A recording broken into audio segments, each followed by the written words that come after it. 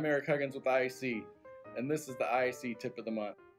Proper filter bag installation is the single most important component of a leak-free, efficient dust collection system. There are many different types of filters and dust collectors in the industry today.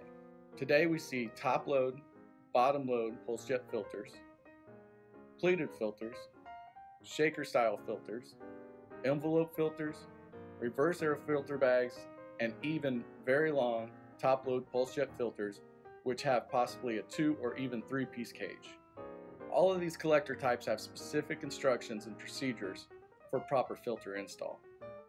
Here are a few things to consider when installing new filters. Proper handling and care of filter bags is very important. Many of the newer style fabrics and membrane coatings that are being used today require special handling and equipment to protect the collection surfaces.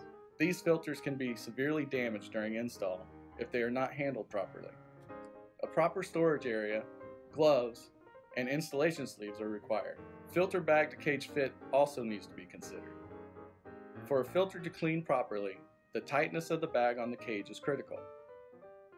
Certain filter media requires a snug fit, while others need a little bit of movement to aid in the cleaning off of the filtration surface.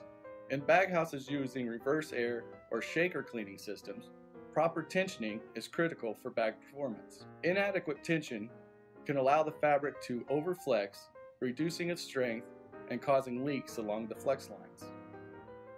Over-tensioned bags can cause the bag seams to pull apart, as well as limit the cleaning action.